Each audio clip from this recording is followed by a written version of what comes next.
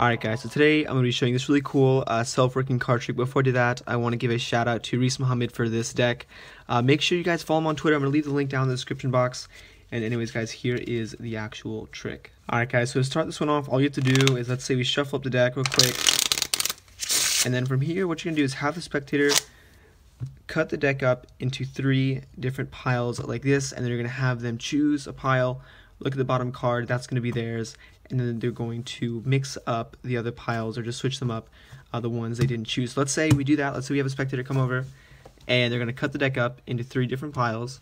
And then at this point, I'm going to look away so that way they can choose a card and then I'll come back. So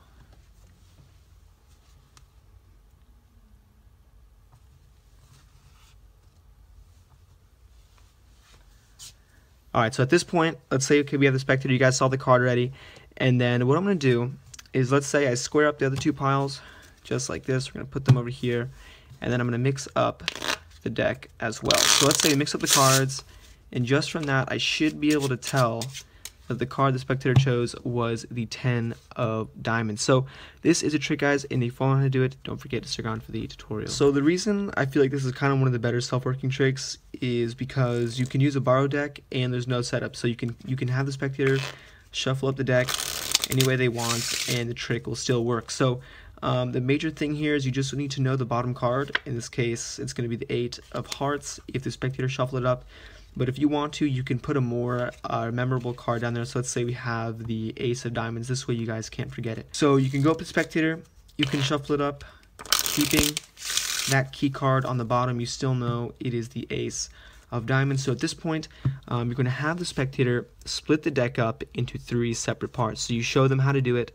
This way they don't get confused, and this way the end of the trick doesn't kind of get screwed up. So you know that left to right, from your perspective, you're going to have the key card at the bottom. So from here, you tell them to pick any pile they want and flip it over, and whatever card is on the bottom, that is going to be their card. And then the other packets that they didn't choose, you're going to make sure you tell them to just flip them, so that way it makes it more difficult for you to actually find out the card they picked. So you put the cards back together, you let them separate it themselves, and they kind of just spread the packets out like this.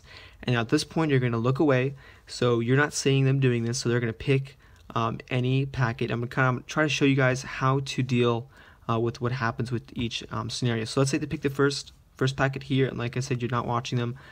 They pick it up, they show themselves, their card is going to be the ace of diamonds.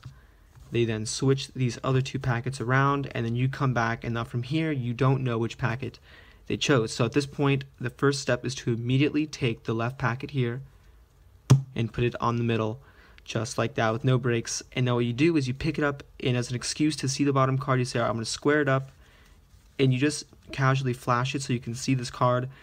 And now at this point, you know if the middle packet is right here, and you see this is not the key card, their selection must either be the card you're holding in your hand or the key card itself. So you know you're remembering the 8 of clubs. You put that on the 3rd packet, and you say, okay, I'm just going to mix up the deck real quick. And when you go to mix it up, you can do a riffle shuffle, and that's going to allow you to peek at the bottom card here, so you know that this isn't the key card. So if the middle card and the last card, so if the 2nd packet and the 3rd packet don't contain the key card, then you know the card that they selected was indeed the key card. So at this point, I know the card was the ace of diamonds. So I'll show you guys now what happens if they're going to use or pick the 2nd packet. Alright, so at this point, you still have the ace of diamonds as the key card in the left, and you have 2 random cards at the bottom. So let's say they were to pick the middle packet here. They're going to pick it up, show it to themselves. In this case, their card is going to be the ace. Actually, let's make that the 8 of spades, so it's a little bit easier to differentiate the cards. So let's say we have the 8 of spades is going to be their selection. You're not looking, they flip the packets, and the first thing you always do is immediately put the left packet on the middle.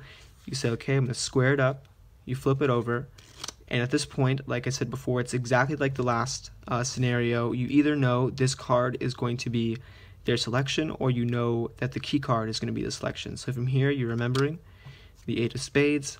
You put that directly on top of the last packet, and you say you're going to shuffle the deck. And now you see we have the key card here. So now we know their selection is not the key card, it was the card right before it, so it's the 8 of spades. So from here, you already know the card is the 8 of spades. You shuffle it up, and that's kind of the end of the trick, and you tell them it's the 8 of spades. And I'm going to show you guys how to do it with the third packet. All right, so again, we have the key card here, okay, in the left packets. And now let's say the spectator is going to choose the packet, the third one to the right. They're going to pick it up. They see their card is the jack of spades. You switch the other two. You immediately go to put the left packet on the middle. You say, all right, I'm going to go ahead and square this up real quick. And now that you see that the key card is in the middle, you immediately know that the next card is going to be theirs. So you see the key card, you put it on top of the packet, and all you have to do is find out what card is on the bottom, and you know the jack of spades was their selection. So another tip real quick for you guys, let's say we take the key card again. I'm going to go ahead and take the ace of diamonds here. We'll put that on the bottom. We're going to redo the whole entire scenario. And a good trick here is, let's say they were to pick the middle pile. You flip it around like that.